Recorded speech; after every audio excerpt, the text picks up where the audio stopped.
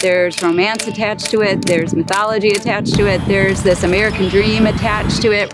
As many years as they've been there, their management really didn't know where they were. The coal companies have known for a long time that their days are numbered. There's been no engagement, no conversation at all. You have nothing to worry about. We're not closing the plant. Made a lot of promises. They kept telling them that the plant would not close. There's a lot of toxic material attributed to power plants. Burning coal 24/7 for decades produces a lot of coal ash. The coal ash ponds they're huge. With levees, sometimes it's not a matter of if, but when they will fail. We went through every available means, nothing. No response, no answer.